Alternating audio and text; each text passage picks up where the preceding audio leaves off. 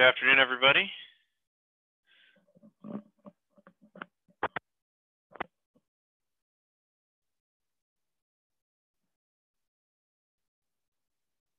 So I think we left off on, I think we did this example last class where we were looking for the X destroyed.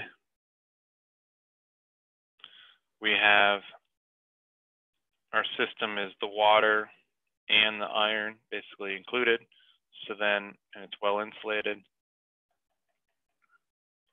So these no energy is crossing our boundary, if our boundary is the big boundary there. Okay, so then neglecting kinetic potential, we just have change in microscopic point of energy, which is iron plus the water.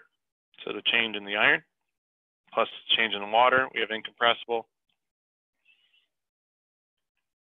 substances of iron and water. So water is assumed incompressible because we're not near where it will change from liquid or start changing from liquid to vapor. So when we calculate the final temperature, we got to make sure that's still, below 100 degrees Celsius. So we're not getting to that point where we're changing phase. Then we would have to use states in state 1 and state 2. Okay, but so we have a mass of the iron. We can get our specific heats. We have initial temperature of each, so then we can get the final temperature. Okay. Then X destroyed, we use the Exergy balance, closed system. So again, there's no heat, work, or mass crossing our boundary, so there's no Exergy in or out. Okay, so we have X destroyed, and then the change in Exergy of our system. Okay, so the X destroyed just ends up being change in Exergy of our system, which is just the mass. We would need to do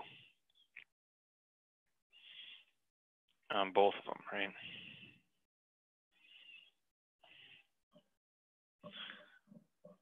So that would be delta X iron plus delta X water.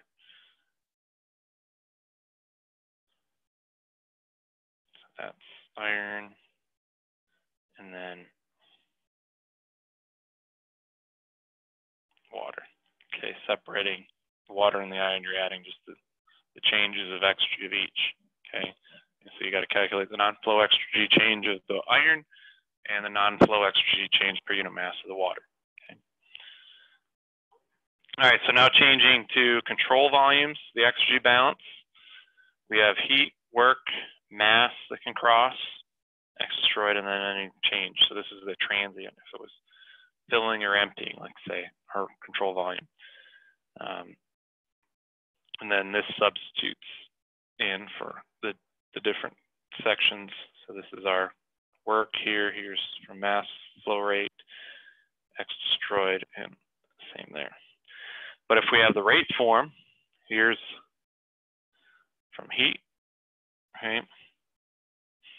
All this in that parentheses is the work useful, which is work minus the work on the surroundings. So this is the work, or power, I should say, power in the surroundings. So that's work useful, work minus work surroundings, power minus power in the surroundings. And then we have mass flow rate carrying in or out Exergy. We have our X destroyed. And then we have any change in Exergy with respect to time inside our control volume. Here kind of shows simplifications that we can take for these steady flow or steady state devices, right? So, turbines, compressors, nozzles, diffusers, pipes, pumps, heat exchangers, that if it's steady state, that right term went to 0, right? dx dt, okay, that's this one. All right, then the other thing that happens a lot is single stream, one inlet, one outlet, right? We can have mass flow rate 1 is equal to mass flow rate 2. That's that one inlet, one outlet. Now, if we have 2 inlets, 1 outlet, or 2 outlets, one inlet, we can't simplify it to this, right? We have to do our conservation mass and start and apply that with the summation there, okay? So by having one inlet, one outlet, we get to just have one mass flow rate and then our change in flow exergy here.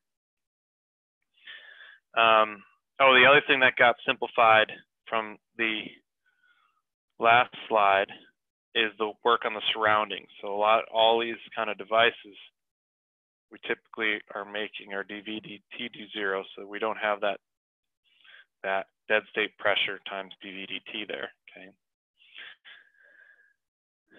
Exergy. So then the change in flow exergy is just this that we defined in the earlier slide, okay?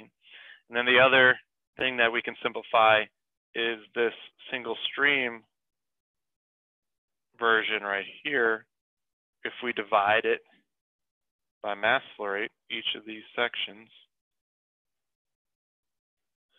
we get a per unit mass. So we get that lowercase q, okay?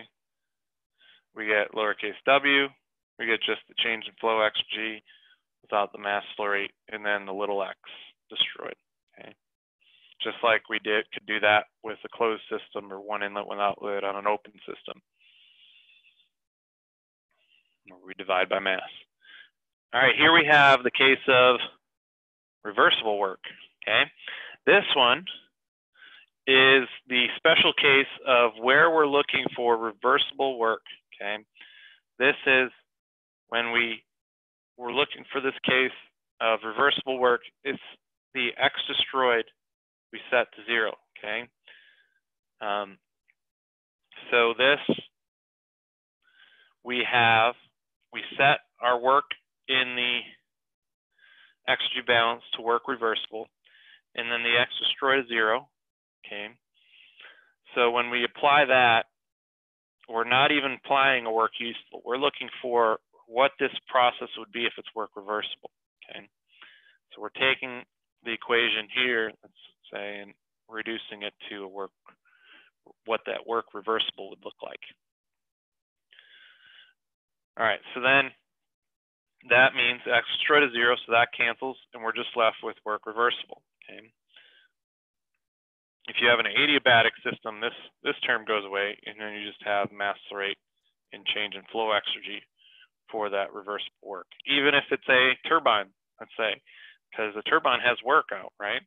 This work reversible is what would that work of the turbine be if it was done reversibly from state 1 to state 2. Okay, so because the x destroyed is zero, we're saying it's reversible. We're saying, okay, we have a reversible turbine from state 1 to state 2.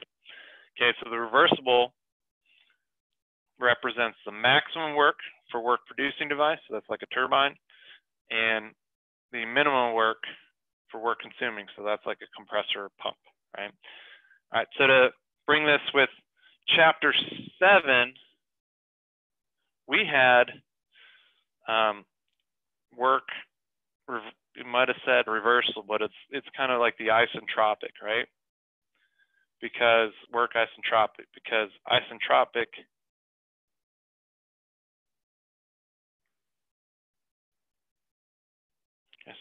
is adiabatic and reversible from chapter 7. So that means your process goes from 1 to 2s because it's isentropic, right? S is being held constant. In this chapter 8's work reversible, it's not isentropic. It just has no irreversibilities, but you're going from state 1 to state 2 actual, okay? So that does not require it to be adiabatic. All it requires is that it's reversible. Okay, so it goes from 1 to 2s. Okay, or sorry, 1 to 2 actual. So between the same end states as the actual device, but just reversibly.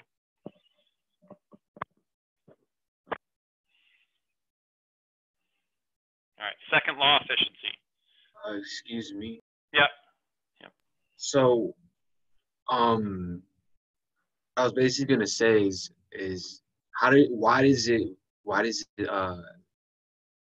why is X destroyed? Why is that equal to So in this case, because it's more like Exergy? in this, the X destroyed. So X destroyed Exergy destroyed, yeah. is T naught S gen, right? So we're just saying S gen is 0. It's no irreversibilities. It's reversible. So we're looking, this is more like the theoretical case, what we would like to achieve. What is our goal or the max we can achieve? So for a turbine, this would be the max we could achieve. Is, let's say if we're looking at a work producing device, we calculate the work reversible. This is the max we can achieve for that turbine. Okay, even if it has heat transfer, we're saying this is the max because without, if it's reversible, it has no irreversibilities, so that's our max. If we're a work consuming device, like a compressor or pump, the reversible with no irreversibilities, the reversible work will be the least we have to put into that compressor to go from state 1 to state 2 actual. Okay. All right, second law efficiencies. We showed this in the earlier slides, last class, but we have expended. So that's kind of what you're putting in to your device.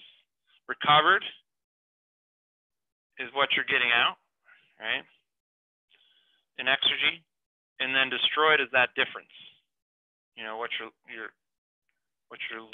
losing. Okay.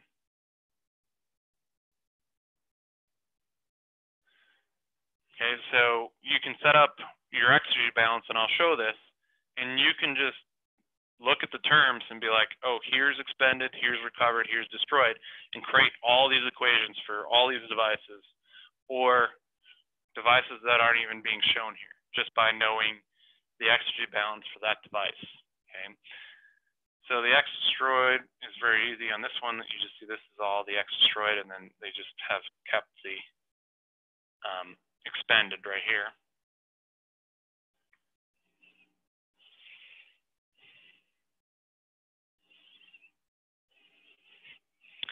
So you can think about this turbine. If you set up the Exergy balance, you would have the expended, so you would be supplying flow Exergy to it and getting work out of that turbine. So that's the Exergy recovered, the work potential recovered. Or compressor, you are expending some work, which is the change in enthalpy, right? And you're recovering flow Exergy because you're putting energy into that fluid, okay? Because you're compressing it. Okay? Heat exchanger, you have Exergy in the hot side, and it's recovered by the cold side. All right, so then second law analysis, some quick example of a open system. Here's a turbine, right? We have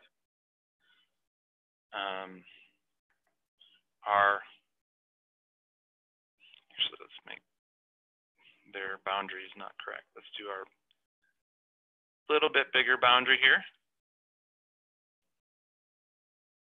All right. So Exergy balance, steady state device. So dx dt goes away. We're looking in this case, this example wants the reversible work. Okay, so we're solving for the reversible work. Okay, so this is 0 because it's steady state. This is 0 because we're looking for the reversible case. Okay, that means we set the work equal the work reversible. Okay, we have what's going in. We have flow Exergy going in. Okay, we have flow Exergy going out. And then the heat goes to 0 because Exergy transfer by heat is 1 minus T naught over Tk. So that's the heat transfer, the temperature at which the heat transfer is crossing your boundary. And right here, that's crossing the boundary at T0. So we would have 1 minus 1.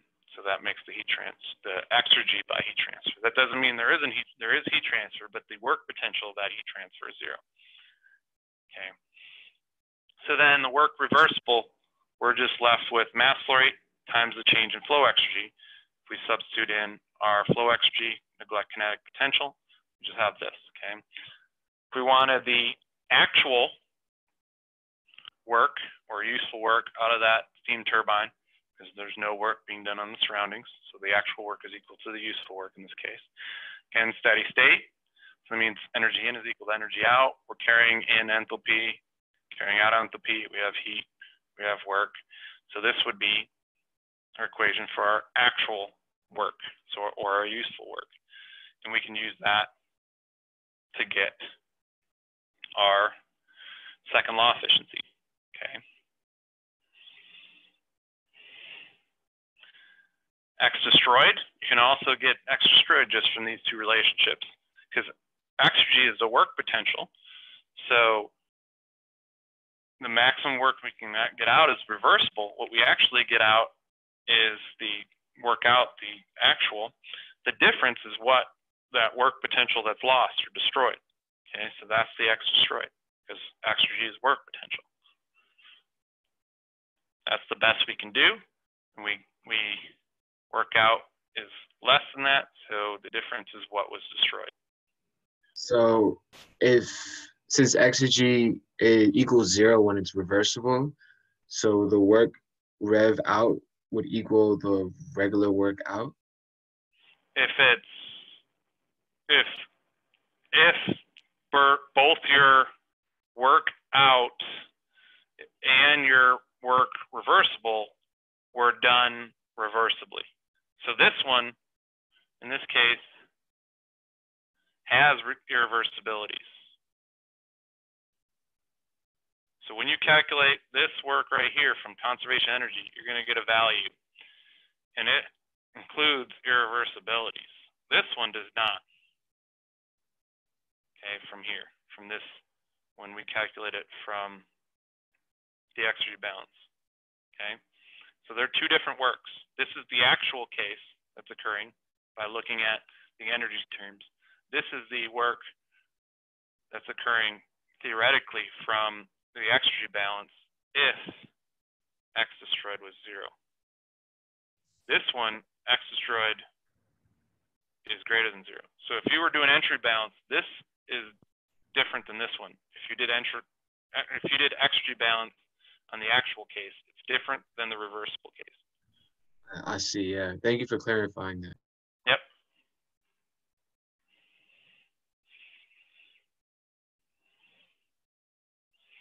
All right, so then we went through, we did all these, we talked about second law efficiency, reversible work, we defined what Exergy was.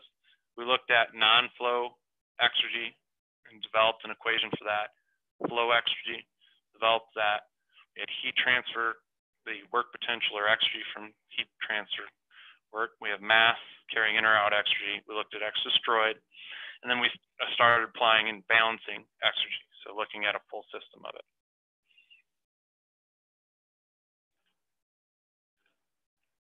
Okay, so that